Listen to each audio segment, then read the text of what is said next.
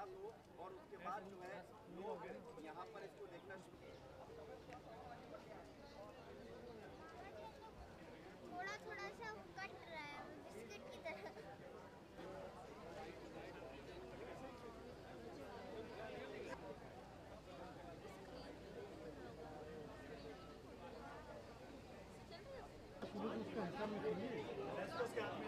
बस वो एडजस्ट करता रहे, बार बार नीचे भी जाएगा ऊपर भी आएगा। Very exciting time because any kind of a celestial event in planetarium is being celebrated like festival. Even today we call it as a sun festival.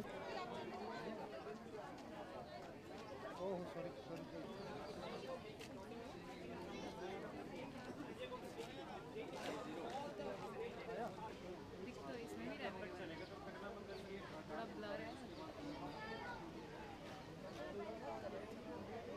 So I have been seeing all this in the textbooks, so I just wanted to come here and explore and see it myself, and it has been a wonderful experience today.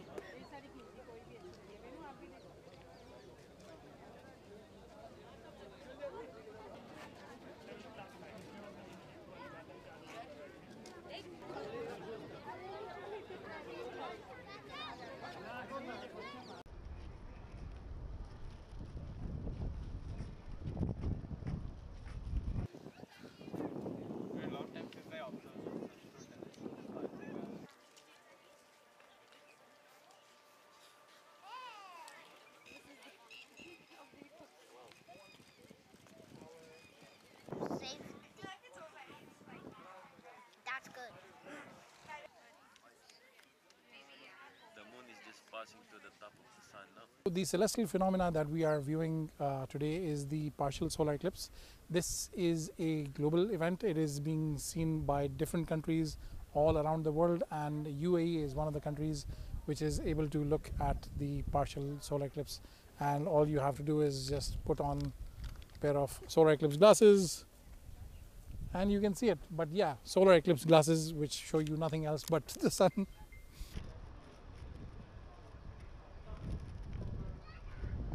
It really depends on the location, because it all depends on where the shadow of the moon is falling as it comes between the sun and the earth.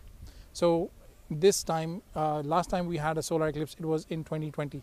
The next one that we are having is in 2027. So these are rare events in the region.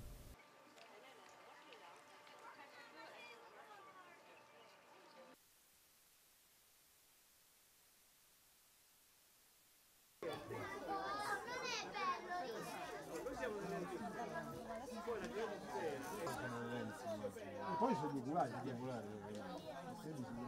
quindi vai diciamo a botte.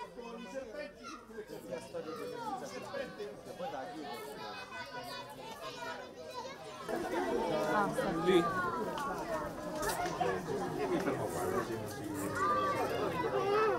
Molto le pulsantiere là.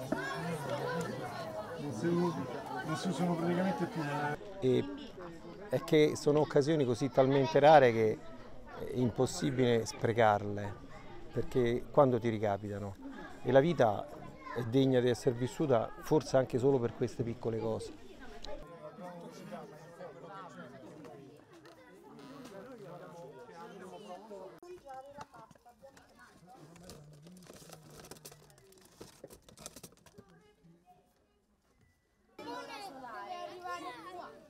Andiamo grande! Che stai facendo? Ma lui chiede quando...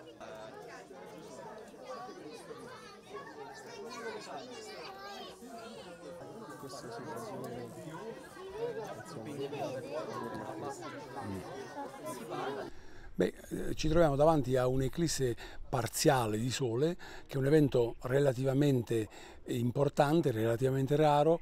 Un'eclisse parziale di Sole si osserva ogni 6 mesi circa sulla Terra, però poi l'Italia è molto piccola, sull'Italia si verificano relativamente raramente, e quindi diciamo ce ne sarà un'altra tra qualche anno. Nel 2027 si verificherà un'altra eclisse parziale di Sole che sarà totale in Africa.